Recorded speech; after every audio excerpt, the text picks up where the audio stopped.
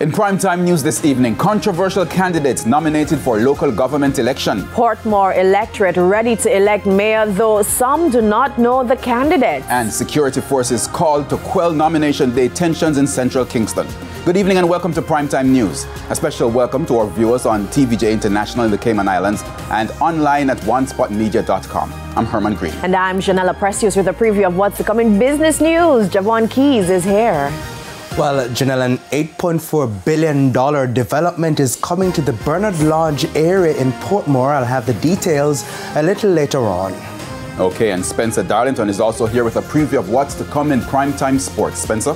Thank you, Herman. Well, the Jamaica Scorpions are wobbling against the Windward Islands Volcanoes after just 2 days of their regional 4-day match at Sabina Park. We'll tell you more in primetime sports later. And Romain is also here with a preview of what's to come in the weather report and forecast.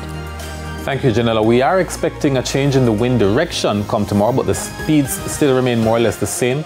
Slightly warmer temperatures are still forecast for the weekend. Okay, and there's also sports commentary and E-Prime in the newscast. But before the break, here is our feedback question. And this evening we're asking, what was nomination day like in your area? You can share your comments online at facebook.com/televisionjamaica or on X at TVJ News Center.